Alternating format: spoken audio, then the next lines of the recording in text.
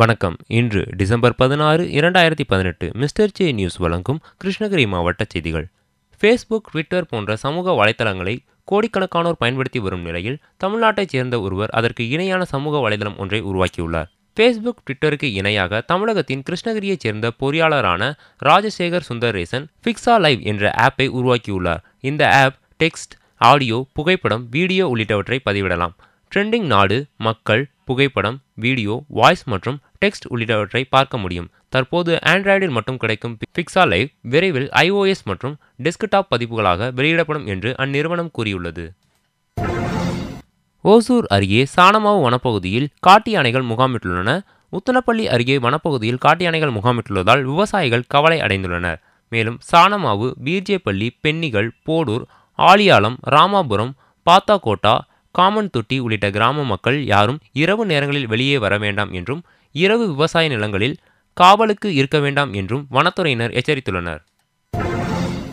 கிருஷ்ணகிரி மாவட்ட கலெக்டர் அலுவலக கூட்டரங்கில் தடை செய்யப்பட்ட பிளாஸ்டிக் பொருட்கள் குறித்து விழிப்புணர்வு கூட்டம் கலெக்டர் டாக்டர் எஸ். பிரபாகர் தலைமையில் நடைபெற்றது.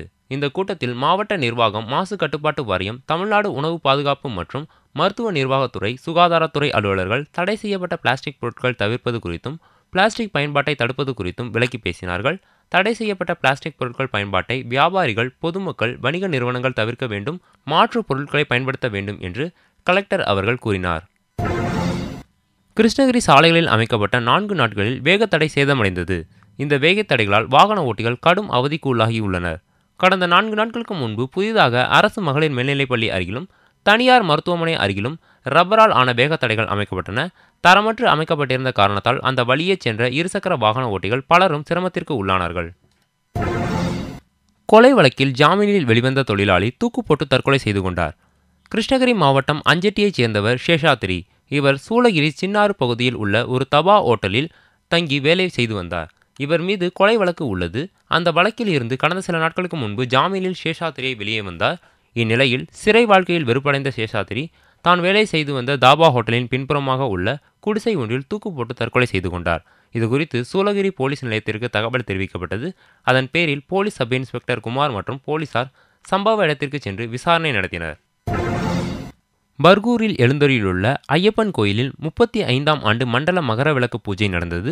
விழாவினையொட்டி நேற்று முன்தினம் காலை ராஜ சரவண மாணிக்க வாசக குரு தேசிய பரமாச்சாரிய சுவாமிகள் தலைமையில் ஸ்ரீ பெரிய நாயகியம்மன் சமேத ஸ்ரீ கைலாசநாதர் திருக்கல்யாண உற்சவ விழா நடந்தது. அதைத் தொடர்ந்து திருமண விருந்து நடந்தது.